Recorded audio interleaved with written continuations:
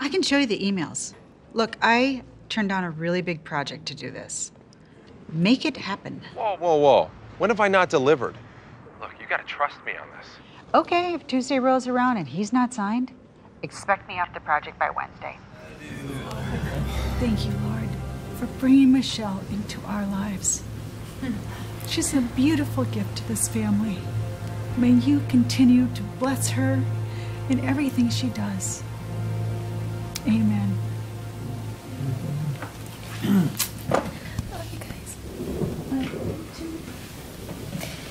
Let's eat. Yes. All right, he wants to start with me. Ruby, thanks for joining.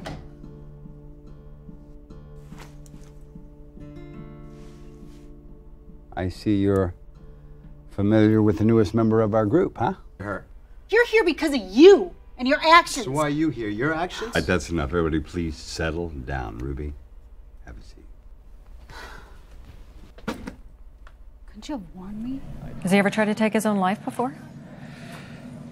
We've had a few scares, but nothing like this.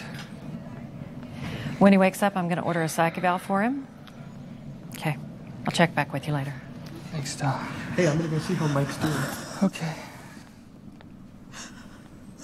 Oh, I know. I'm just trying to get by. You know, you're not the only one that has it rough.